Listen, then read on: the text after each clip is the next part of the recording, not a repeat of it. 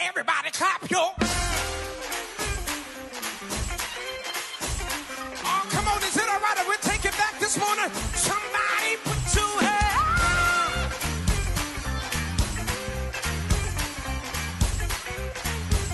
Can y'all feel it like this morning? Praise the Lord, everybody. Praise the Lord. Praise the Lord, everybody. Praise the Lord. Praise the Lord, everybody. Praise the Lord. Make sure you share the broadcast. Say, praise the Lord. I will. Praise the Lord. What you gonna do, God? Yeah. Praise the Lord. Praise the Lord, everybody. Praise the Lord. Oh, praise the Lord, everybody. Praise the Lord. Oh, praise the Lord, everybody. Praise the Lord. Oh, praise the Lord, everybody. Come on. Come on. Everybody clap your. Yeah. Oh, this feels mighty good this morning. Yeah. I said everybody clap your.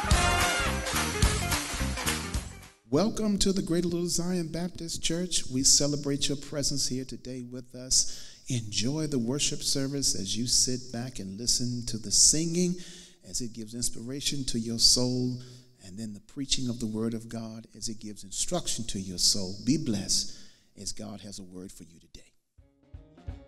God's got a blessing waiting for you. God's got a blessing waiting for you. Jesus got a blessing waiting for you. God's got a blessing and He's waiting for you. God's got a blessing waiting for you. God's got a blessing waiting for you. Jesus got a blessing waiting for you. God's got a blessing and it's waiting for you. Open up your heart. Open up your heart. Please, please. Let Him in. He will take control. He will take control of your soul. Of your soul. God's got a blessing waiting for you. God's got a blessing waiting for you. Jesus got a blessing waiting for you. God's got a blessing and He's waiting for you. Open up your heart. Open up your heart. Please, please. Let Him in. He will take control. He will take control of your soul. Of your soul. One other thing. Got a blessing waiting for you. Yes, it is. God's got a blessing waiting for you. If you need love, it's there. He got a blessing waiting for you. God's got a blessing waiting for you. If you need peace of mind, it's there. He got a blessing waiting for you. God's got a blessing waiting for you. Oh, God's got a blessing. God's got a blessing. God's got a blessing. God's got a blessing. God's got a blessing. God's got a blessing. God's got a blessing. Good morning, Zion, and thank you for joining us for our Sunday service. Here are our weekly announcements. Come and join us for our virtual Thanksgiving worship service this Thursday, November the 26th at 10 a.m. on YouTube Live. We'll also be showing the service on Facebook, and join us virtually in a service giving thanks to the Lord. Next Wednesday, also please join us for our prayer meeting at 6 p.m. and our virtual adult Bible study at 7:30 p.m. On the weekends, tune in to our Sunday school, Saturdays at 10 a.m. for our youth and young adults, and Sundays at 8:30 a.m. for our adult Sunday schools. Follow us on Facebook, YouTube, and Instagram. We thank you so much for joining us in our service, and we are wishing you a thankful and blessed week in the Lord.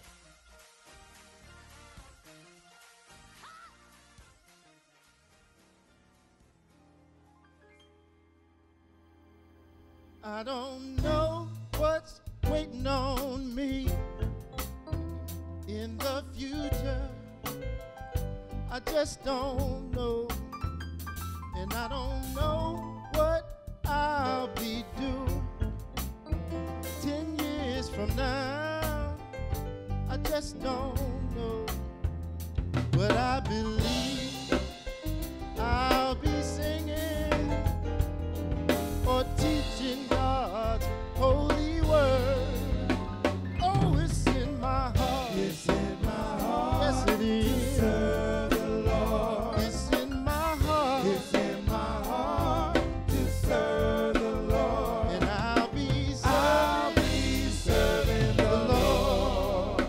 Sometimes my road get dark and dreary. I can hardly find my way. Yeah. Sometimes my burdens get so heavy, and I find myself having sleepless nights and lonely days. But I believe if I keep holding on, God's gonna comfort me and keep me strong, 'cause it's in my heart. It's in my heart to serve the Lord. Way down inside. It's in my heart Oh to yeah. serve the Lord. Says it's in my heart, y'all. It's in my heart. Yes, it to is. serve the Lord. Way down in my heart. It's in my heart to serve the Lord. Now I've been singing for a long, long time. I'm not gonna give up, never gonna change my mind. I've been lied on, mistreated by my so-called friends. If I get another chance, I do it all again. It's in my heart. It's in my heart. Oh yeah. It's in my heart. Way down in my It's heart. in my heart. Oh yeah. It's in my heart. Says it's in my heart, y'all. It's in my heart. Yes, it is. It's in my heart. Way down in my heart. in my heart. Oh yeah. It's in my heart. It's in my heart. Jesus, It's in my heart. we love you It's in my heart. and thank you It's in my heart. for giving us the grace It's in my heart. in our heart. It's in my heart. Just the other day, It's in my heart. somebody asked me, It's in my heart. they say, Percy, It's in my heart. how can you love everybody My heart. and some of them do It's you in my wrong? heart. And I told them It's in my heart. the reason I do it It's in my heart. 'cause it's in my heart. It's in my heart. Oh It's yeah. in my heart. Way down It's in my heart. in my heart. It's in my heart. Oh yeah. It's in my heart. Come on, walk. It's in my heart. It's in my heart. You see, Percy, It's in my heart. It's in my heart. when I was just a little bitty boy, It's in my heart. It's in my heart. I used to go down to the country to visit my grandma. It's in my heart. And one summer, It's in my heart. they was having what they used to call My heart. Bible meeting. It's in my heart. Yeah. It's in my heart. And it was that It's summer, in my heart. as a little boy, It's in my heart. that I decided to give God my heart. My heart.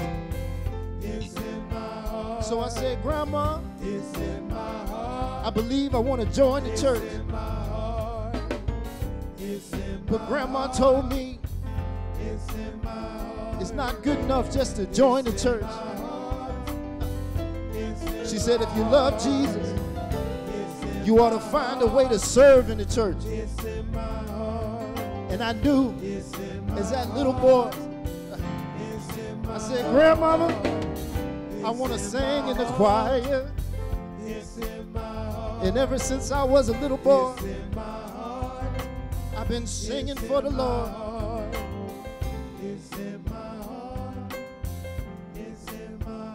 The reason I do it is in my heart.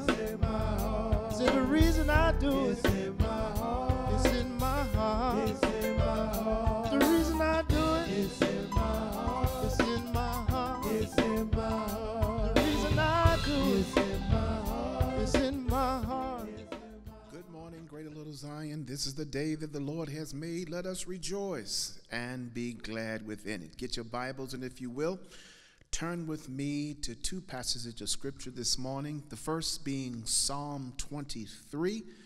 Psalm 23, and we're going to read verses 1, 2, and 3. Psalm 23, verses 1 through 3. And then our second passage will come from Philippians chapter 4, verses 11 through 13. Philippians chapter 4, verses 11 through 13. But let's begin with our Old Testament passage, Psalm 23, verses 1, 2, and 3. These are familiar words we've heard before, and this morning let's try to extract some valuable lessons in reference to the sermon title. Let's begin at verse 1, reading from the Eugene Peterson's Message Bible. God, my shepherd, I don't need a thing. You have bedded me down in lush meadows. You find me quiet pools to drink from. True to your word, you let me catch my breath and send me in the right direction. Now, let me read that same passage for you in the New American Standard Bible, and it reads this way: The Lord is my shepherd, I shall not want. He makes me to lie down in green pastures. He leads me beside the still waters. He restores my soul. He guides me in the paths of righteousness for his name's sake.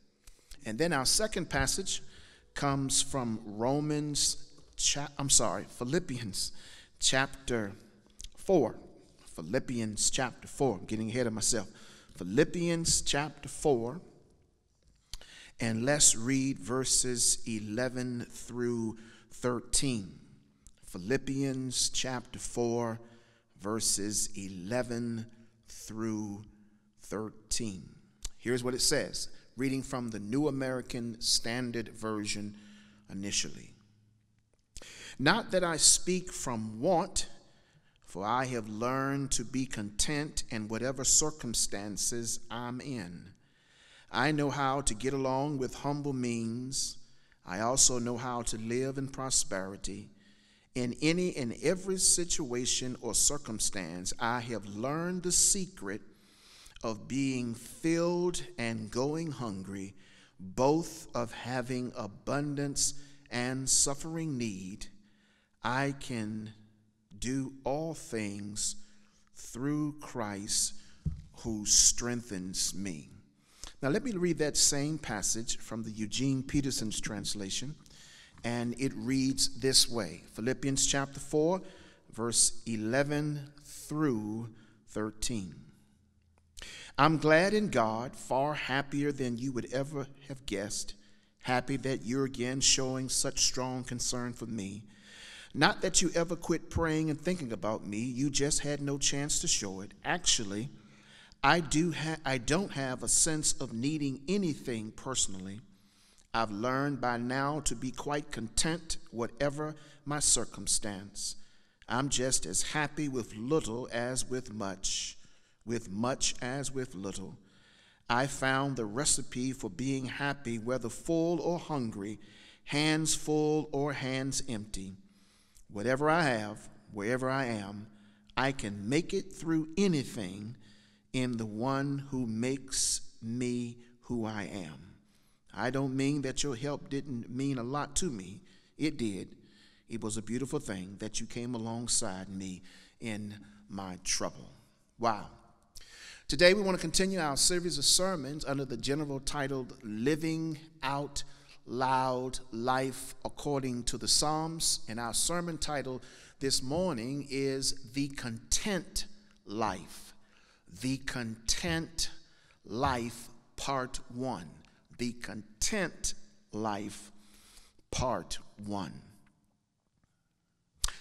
As I take an examination of Paul's spiritual formation as you go from letter to letter in examining the output of his spirituality as he shares it with us, I come upon this statement in this Philippian letter, this breath of strength and authority, this posture and demeanor of overcoming, when he pauses and yet thrusts before us with these strong words, whatever circumstances I am in, I have learned how to be content. I wonder what contributors, what kind of contributions was made to Paul's growth pattern as he's able to stand on such powerful words. What was it in his background that caused him to be able to say with such emphatic meaning, whatever circumstance I'm in, I've learned how to be content? Maybe it's because Paul had not been exposed to the kind of life in the first century to which we have been exposed in this 21st century. Let's just be honest. Paul did not deal in the level of living in lavish accommodations as many of us are accustomed to. Paul knew nothing about what it meant to ride in a Mercedes-Benz or a Bentley or a Rolls-Royce Phantom. Paul had no idea what it meant to wear designer wear, Louis Vuitton, Kate Spade, Gucci, nothing. Just the tattered rags, perhaps, that he wore in his own right with a bit of audacity and strength. He had no exposure, in a sense, to the kind of lavish personal belongings to which many of us now have become accustomed to in the 21st century. And yet, he says, in the context of his existence, I've learned to be content in whatever circumstance I am in. I think maybe part of the contributors to Paul's position is threefold. One, it's the experience in his life. I'm thinking about the book of Acts, in which it records how Paul is stoned in a place called Lystra and actually left for dead, and yet he is brought back to life because his fellow brethren stand around him under those stones and begin to pray. And something happens through those prayers that calls Paul to rise from a rubble of stones. Perhaps the experience of being in the Philippian jail and of course being there, being put in there because of his preaching of the gospel along with Silas. And he's preaching the good news, and he's arrested and incarcerated just because of doing a good thing. And yet he sings with such great joy in Acts 16, as it says, while they were in prison, they sung praises unto God. Perhaps it's because even as he is moving in his journey and as he had requested his opportunity to be before Caesar in Rome, and they're on their way, and they they're on the ship and they catch this storm. And Paul says, whatever you do, don't get off of this ship, because the storm was frightening those on the ship. And Paul says, stay on board. I've already seen in a dream, and God has already assured me that if you stay on board, you will get to where we are going in Rome safely. Some did, some didn't. And as the text says, some made it on broken pieces. And yet, when they get to that island, when they get to that space, Paul arrives there, and his situation where he's trying to warm himself by the fire, and a snake jumps out and grabs him, and the Bible says he shakes it off, and the people who are observing want to make him a god. And he tells them, brethren, I'm no more of a man than you are. I'm not a god, but I do know the God who provides for me the strength that I have.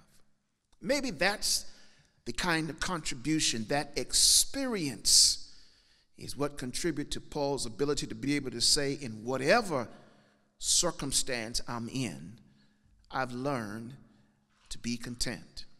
You read the Philippian letter, you can hear very clearly that he knows what it means to be without. He's been there before, not having enough to eat, just barely making it off the scraps. In fact, in his context of writing Philippian letter, he's incarcerated under house arrest. He's privileged. Even though he's under house arrest, he's privileged. He's chained to a soldier, but he is not as embedded in the darkness and the dungeon-like style as most prisoners, and yet still he only has the minimal of what can be attained in that condition. And yet he cries out, I'm more than content. I'm more than content in having much and in having less.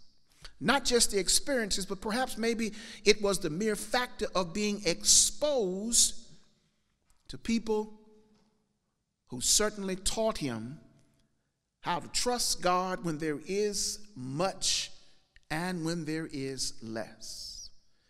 In traveling from town to town, he had to work off of a faith context. And he had to know that in order for me to get to where I've got to be for the kingdom of God, I have to trust God's provision along the way. And that exposure to the providing hand of God gave him an anchor to always stand on the truth of God's divine word. And if that's not enough, perhaps it was this final contributing factor. He is a walking, living epistle. He's a letter meant to be exposed to everyone, that they may read not only the life of Paul, but the God who works in the life of Paul. Now, you may ask the question, Pastor, what in the world does Paul in Philippian has to do with David in Psalm 23? Well, I'm glad you asked that question, because I want to contend that Paul's words are a marvelous proclamation of contentment. But David's words in Psalm 23 is a marvelous exposition of what contentment is as well. Paul is a proclamation, but David is an exposition. David informs us that he understands what it means likewise to be content, because he has been taught as well as Paul. Paul says in Philippians 4:11, I have learned. Now that word learned is an interesting word, because it's only used in that one verse in all of the New Testament. It's a word that means one is going to be not only taught, but one is a disciple. One learns how to be happy. One learns how to be satisfied. One learns how to be content. And in that text, Paul makes clear that I am a student, a disciple of God, who taught me how to live the content life. And yet David says, in a more expositional fashion, exposing unto us, the Lord is my shepherd. David says that for me to help you understand how I lived in the context of contentment, 3 things, and then I'm done. He says, in understanding, as I conveyed in this 23rd Psalm, here is what contentment says to me. Number 1, that if I'm going to be content in my life's journey, I must constantly ask God to redirect my focus. He says that you have to be willing to relinquish your own control of how you will get to your destination in reference to kingdom building, and yet trust God to redirect in any direction he desires to send you. He says God redirects because the Lord is my shepherd. He's the shepherd because he has already dealt with discontentment. He's already dealt with dissatisfaction. He's already dealt with disappointment. He's already dealt with derangement.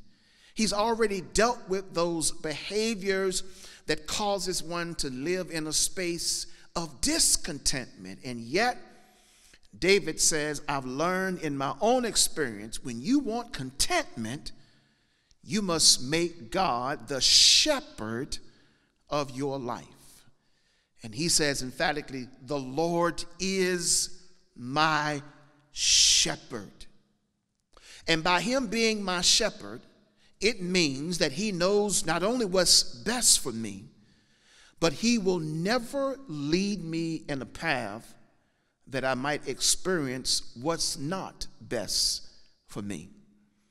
But he'll always lead me in a space in which I will always be encountering those opportunities that will build my faith, and that will build my trust, and that will build my confidence that as he is the shepherd, his navigational skills will always lead me down the safest and most prosperous path. That doesn't mean my path will be void of confrontation. It doesn't mean that my path will be void of trouble and disappointments. It doesn't mean my path will be void of frustration. But it does mean if he's the shepherd, he not only provides by way of direction, but he protects, because I'm his sheep. And when you're the sheep of God, God can lead you down what we consider to be some strange paths that lead to victory. There are some of you who can testify that you've gone through some strange situations, and yet when you've gotten through on the other side, you look back with great satisfaction and great joy, because there were lessons to be learned in that process to which otherwise never would have been learned had God not been the shepherd that led your life. He's in control. He is the one who will not only lead and not only guide and not only protect, but he's the one that provides the necessary correction in the midst of leading and guiding and protecting. Correction. And the correction says that for me to live a content life, there's some spaces that I might hide from everyone else, but not from God, that God would require for me to deal with face to face with God, so that he can cleanse me and help me stay on that path that leads to much production. So we got to be willing to allow God to redirect our life if we want to experience the content life. For David says, the Lord is my shepherd. Paul did the same thing.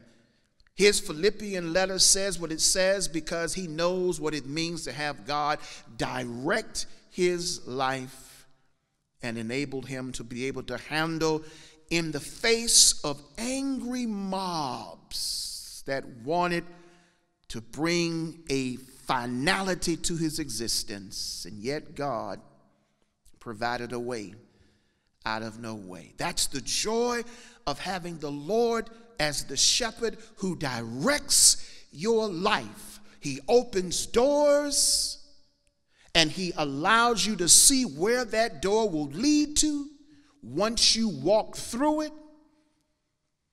But he also shuts doors, because behind some doors that people open for you are pitfalls and landmines. And God, in his quite personal, directing fashion of speaking to our consciousness and our heart and spirit, reminds us, don't go through that door. That's the joy of having the Lord as your shepherd. He redirects where you may need to go. The second thing, in order for us to have a content life, is that God helped me to experience satisfaction and solace. Listen to what the text says. Verse 1, clause A of Psalm 23, the Lord is my shepherd. But clause B says, I have no need for anything. I shall not want. I don't need a thing. Not that David is suggesting that he doesn't need anything in life. He certainly does. He's a human being. He needs the ordinary provision that we know. But listen to what David says. I don't have to worry about how that's going to be supplied, how that's going to work itself out, because I trust that if God is my shepherd, then God has the responsibility of working all things together for the good. And I'm satisfied in the direction that God provides, as well as the satisfaction that God provides. And sometimes that satisfaction comes in mysterious ways. God provides in strange ways to help us recognize what it means to be satisfied and what it means to rest in the solace, the peace of God. The story is told of one preacher who lost his daughter to a fatal car accident, and it took him quite a while to get over the pain of losing his only daughter. And yet one day, as he was thumbing through her Bible, he came upon this passage in Romans chapter 5, verse 3 through 5. And notice that she had placed a smiley face beside the passage. And for the life of him, he couldn't figure out what in the world, why would she place a smiley face at this passage? And here's what it says. Paul says in Romans chapter 5, verse 3, we also exhort in our tribulations, knowing that tribulation brings perseverance, and perseverance proven character, and proven character hope, and hope does not disappoint, because the love of God has been poured out within our hearts through the Holy Spirit who was given to us. And right there, the light bulb went off. It blew his mind, because he then recognized, when he talked about finding satisfaction and finding peace and solace, he realized, even though I have lost the most precious gift in humanity to my life that God has given, he could never provide the level of peace and the level of love that his daughter now has by being in eternity. He was able to not only release himself from the burden of always wondering if he could have done more, but he rests now in knowing that he has complete satisfaction in trusting that God has brought his daughter a peace that he could never provide. And she could never have a more satisfying experience in eternity. Never experienced that on this earth. And to that he says, I understood now why she looked at Romans 5:3-5 and put a smiley face. Because in each step, it's a progression. It's a progression of spiritual maturity, and that maturity teaches contentment. Remember what I said, Paul said in Philippians 4:11, I have learned. And when we talk about wanting to gain contentment, it doesn't happen overnight. It's a learning process. And listen to what Paul says again in Romans chapter 5, verse 3. We rejoice. We exalt. Better translated, we are exalted in our tribulations. Now, that doesn't sound like anybody that has common sense. But Paul says when you're working off of the contentment of God, it never lines up with rationality. But instead, it works off of a trust factor in a God who does the impossible, who enables us in the midst of a dark space called tribulation to be lifted. So that when I fall, I can still always get back up, because greater is he that's on the inside of me than he that is in the world. I got some help, a shepherd who not only will redirect my life and lead me out, but who also will bring me satisfaction. In my tribulation, he brings me satisfaction. Listen to what it says.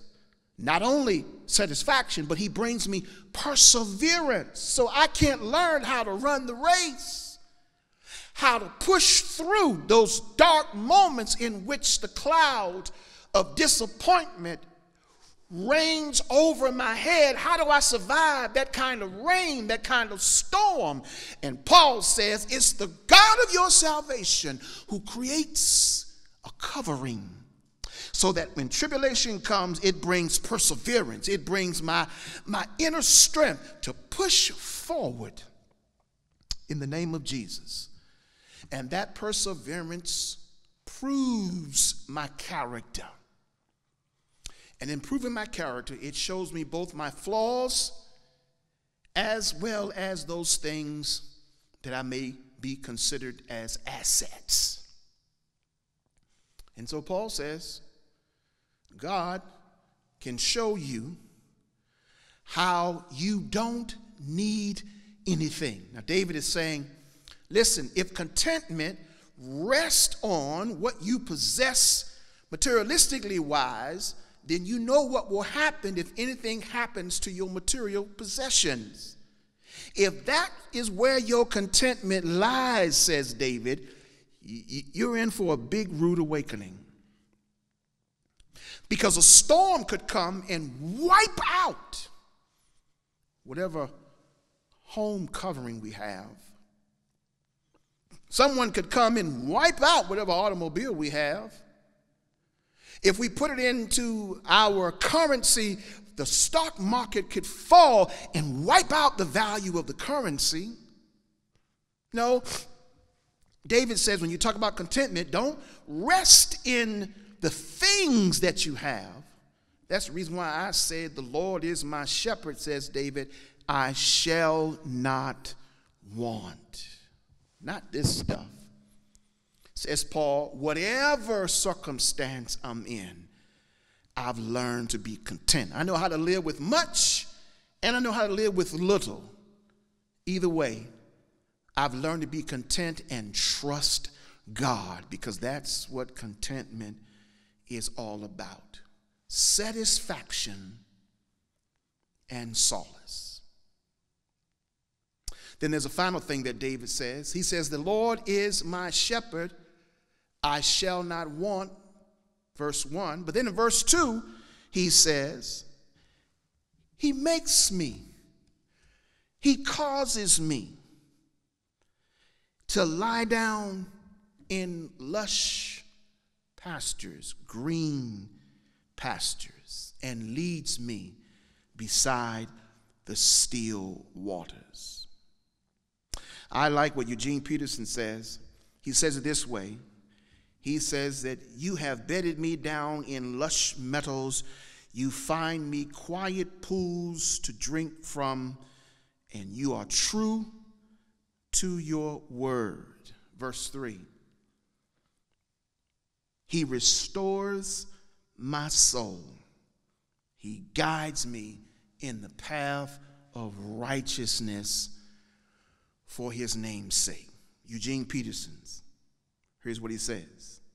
You let me catch my breath, and you send me in the right direction. Contentment not only falls into the category of having the Lord as your shepherd who redirects your life.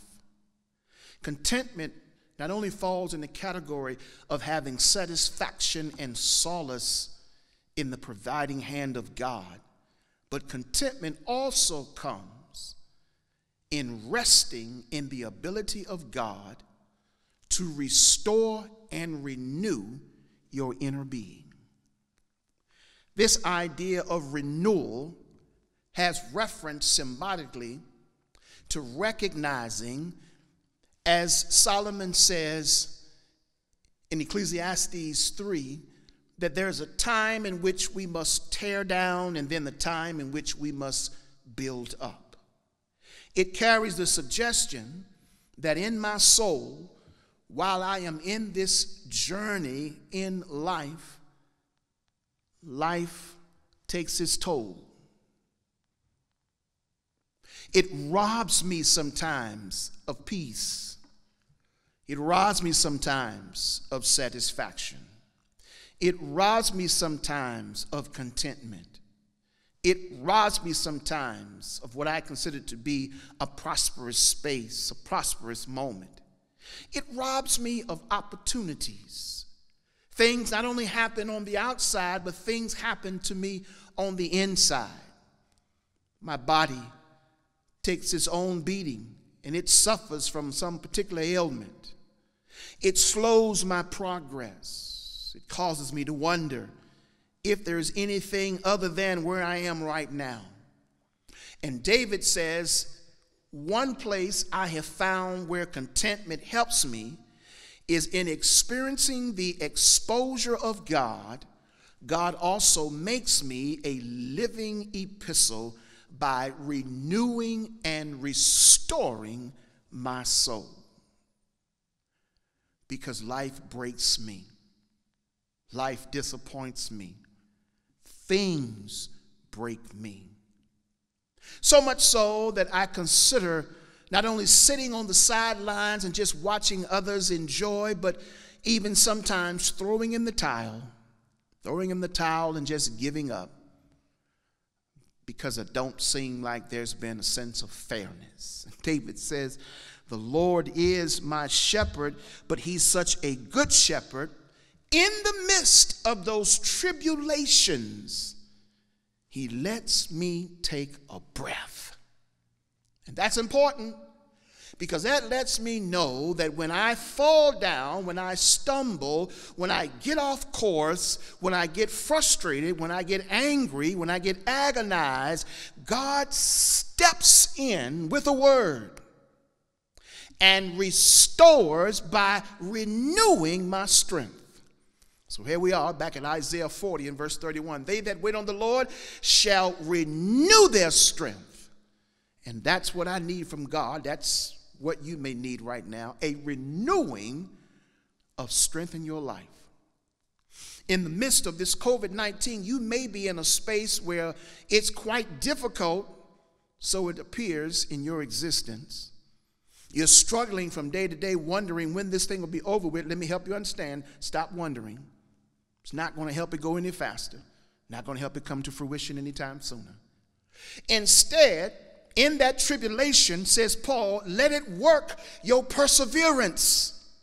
How to endure when it's tough times. I always tell people, black folk know how to survive tough times because we rarely live on the top floor.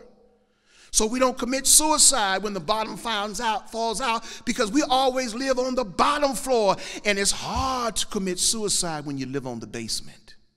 It's just not possible. So what do? You learn to survive. You push forward. You make a way out of no way, or you take little and make much. That's what our ancestors did. What was provided to them as scraps, we made complete meals. And as a result, we knew how to persevere. Yes, we went through the same modes of existence like others. We went through the Great Depression. We went through the market fall, the banking crisis. We lost a great deal, but we also kept our sanity. We kept pushing along, because in the midst of those dark moments, God restored our soul. He renewed us. And isn't it amazing how those moments bring us back to a space from which we began? So we go off, we get to experience this thing called prosperity, and we were coming to church and worshiping and celebrating God while we were coming up. And then once we got up, we stopped celebrating and worshiping because there were other things that took priority. But then when we fell, we find our way back down to the ground level and to the church door. And yet, not condemnation. Here's a God who stands, as he did with that son, that prodigal son, as that father did, with welcoming arms. In fact, looking. That's the glory of that story to me. It's not so much of the fact that the son comes back home after being in the pig pen, realizing that he had a better life at home, but it's the fact of knowing that the father is daily looking to see his son come into the city gates. And I want to contend that if you've wandered off because you cannot find contentment in the other stuff, come on back home. The father is waiting. In fact, the father is looking. He knows where you are. He sees where you are, and just waiting for you to make that journey back home. Listen to Eugene Peterson again. He lets me catch my breath. That's what happened to the prodigal son. He left his father's house, and when he got out to the real world that he thought he could actually conquer, instead it conquered him. But he caught his breath when he began to notice that he was working in a situation that he was not designed to do for. And here are his words: in my father's house, his servants have food enough to spare. And here I am in this condition. I'm going back home and cry to my father, please forgive me, I've done wrong. And I just hope he takes me. Read the story, Luke 15. The son comes back home. The father is waiting with open arms. In fact, he throws a party because he who you said was lost has now come back home. What happened to him? In that pig pen, he took a breath. And I just want to say as I'm closing that God in this moment is allowing you to take a breath. No matter what it is, take a breath. Lord, I just need to take a breath. I just need a moment to myself. That's okay. No condemnation. But when you come back, I'm standing right here waiting on you. Listen to what he says. He says, Lord, you let me catch a breath and you send me in the right direction. See, the prodigal son could have picked someplace else, but he didn't. He was sent back home. And David says, the Lord is my shepherd, I shall not want. He not only makes me lie down in green pastures, provision, and prepares for me good waters that I might gain my strength from, restores my soul, and guides me in the paths of righteousness. Why? For his name's sake. Because remember I said, God says we are living epistles. Read 1 Peter. 1 Peter says that we're nothing more than living epistles. That simply means we are walking storybooks about the grace of God, the mercy of God, the forgiveness of God, the love of God. And that book is updated every single day. And both David and Paul says, as little as I just shared with you, that's what it means to live a content life. Lord, thank you for the time in which we've shared in this word from Psalm 23 and from Philippians 4 and verse 11 through 13. I pray today that whomever is hearing my voice and their life may be in a space of chaos, disappointment, frustration, agony, would you restore their soul in this moment? Would you allow them to catch their breath? Would you permit them, God, to not only be renewed, but restored, that their joy would come back, and that their peace would come back, and that their happiness would be attained? For a part of contentment means to be happy. And Lord, both David and Paul says, I know what it means to be happy in whatever circumstance I'm in. And Lord, help us to learn from both these our brothers, that we might walk in the happiness of your kingdom. For we ask it all in the name of Jesus our Lord. Amen. Now, one of the great joys about being able to experience this contentment comes from a personal relationship with Jesus Christ. And it is our quest this morning that you, in listening to this word, will come to realize that is the greatest decision you could ever make in your life, that I want to receive Christ as my Lord and Savior today. Listen, you need him. You need him as a part of your soul, part of your mind, part of your entire being. Let God become the shepherd of your life. I guarantee you, life will never be the same. You instead will walk in constant victory, constant spirit of overcoming, and you'll know what it means to have joy, peace, and a content posture. If that's your choice today, I pray that you would let us know. Simply call our church office, inform us, hey, I made a decision for Christ on Sunday, and I want the church to know. We would love to know, because we want to rejoice with you. We want to be your church family. We want to ask you to come be a part of this church family so we can celebrate your new walk in God together. Even if you are already a Christian, you've decided that you want to rededicate your life to the purpose of God, we would love to know that as well, that we might rejoice and fellowship with you. And we extend the invitation, come be a part of our church family, that we may celebrate and that we may walk this journey along with you. We send our gratitude out to each and every one of you who make this possible every single week, that we might come on this virtual space and share in the Word of God. Thank you for your giving, your tithes and your offerings, your giving unto us, making this possible in this ministry. We thank you for how you invest in us, and we certainly do not take this lightly. Listen, I want you to know that God loves you, and so do I. And I want to declare that from this point forward, you're going to have a happy, prosperous, glorious, content week in the Lord. Don't let anything throw you off course. But just remember, God has gotten me in the palm of his hand. Have a blessed, wonderful time in the Lord. Look forward to seeing you again. And remember, we're coming up on the Thanksgiving season, so I want to announce to you that on Thanksgiving Day, we're going to have a Thanksgiving sermon. Join us on YouTube. You're going to see a sermon that I'm going to provide for us for Thanksgiving Day. Just a short word so that we can be inspired and remember why we need to be thankful on that particular day. Looking forward to sharing the Word of God with you again on Thanksgiving Day and on next Sunday as we complete part 2 of what it means to have a content life in Psalm 23 and Philippians 4:11. Amen. Have a blessed, wonderful week in the Lord. Amen.